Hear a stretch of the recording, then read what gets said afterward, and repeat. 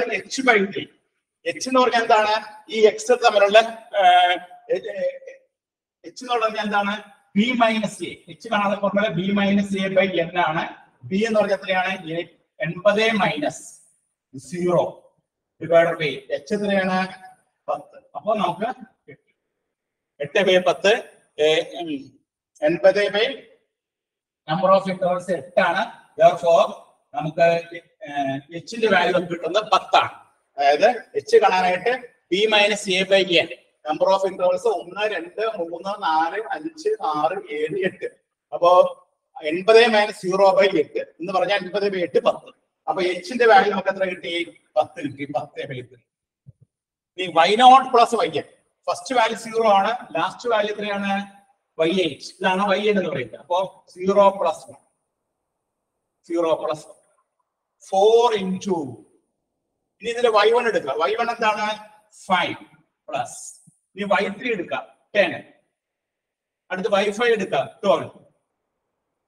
അടുത്ത് y7 എടുക്കുക 3. Odd terms ഒക്കെ എടുത്തു. ഓഡ് ടേംസ് y1 5 എടുത്തു, y3 10 എടുത്തു, y5 12 എടുത്തു, y7 3 എടുത്തു. Plus 2 into y2 plus y4. y2 എന്ന് പറഞ്ഞാൽ എത്രയാണ് 8.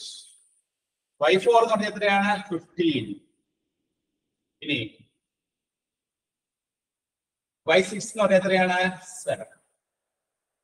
y8 എടുക്കേണ്ട ആവശ്യം അത് എടുത്തില്ല. അപ്പൊ നമ്മൾ വാല്യൂസ് എല്ലാം ഇവിടെ സബ്സ്റ്റിറ്റ്യൂട്ട് ചെയ്തു. അങ്ങനെ സബ്സ്റ്റിറ്റ്യൂട്ട് ചെയ്തപ്പോ നമുക്ക് ആദ്യത്തെ ടൈം 0 plus 1 കിട്ടി.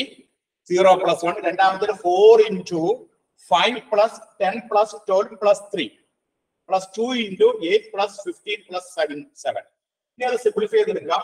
ഇത് സിംപ്ലിഫൈ ചെയ്യുമ്പോൾ നമുക്ക് കിട്ടുന്ന ആൻസർ എത്രയും നോക്കാം.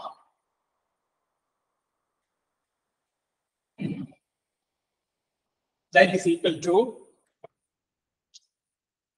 area is equal to 10 by 3 into 0 plus 1. 1 plus 4 into ഇവിടെ 10 × 15 3 18 18 × 20 20 30. അപ്പോ 30 × 4 30 വരും. അടുത്തത് 15 8 23 7 30 30 × 2 6. അപ്പൊ 10 by 3 into 1 plus 120 plus 60. That is 120 60 180 അപ്പൊ 10 into 181 by 3 വരും. 10 into 181 by 3.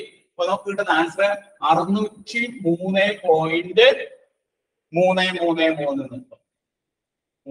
അപ്പൊ ഇതിന്റെ ആൻസർ എത്രയാണ് 603.33. അപ്പൊ area of A cross section എന്ന് പറഞ്ഞാൽ 603.333 ആണ്. ഇവിടെ നമ്മൾ എന്താണ് ചെയ്തത്? സിംപ്സൺ 1/3 റൂൾ ഉപയോഗിച്ചു.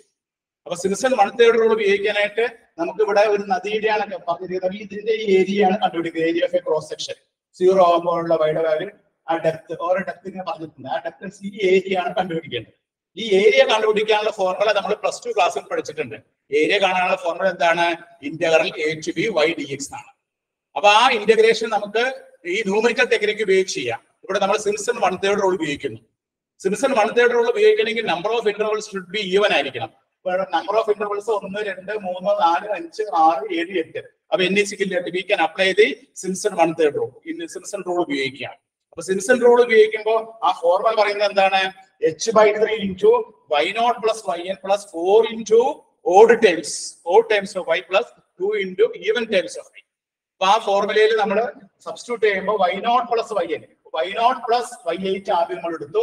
ബാക്കി 4 into y1 plus y3 plus y5 plus y7 plus 2 into y2 plus y4 plus y6 നമ്മൾ എടുത്തു. ആ വാല്യൂസ് എല്ലാം സബ്സ്റ്റിറ്റ്യൂട്ട് ചെയ്ത് സിംപ്ലിഫൈ ചെയ്ത് വരുമ്പോൾ നമുക്ക് കിട്ടിയ ആൻസർ എത്രയാണ്? 603.333. ഇത് യൂണിവേഴ്സിറ്റി ക്വസ്റ്റ്യൻ ആണ്. എല്ലാവരും നോട്ട് ചെയ്തെടുത്തോളൂ കേട്ടോ. ഓക്കെ.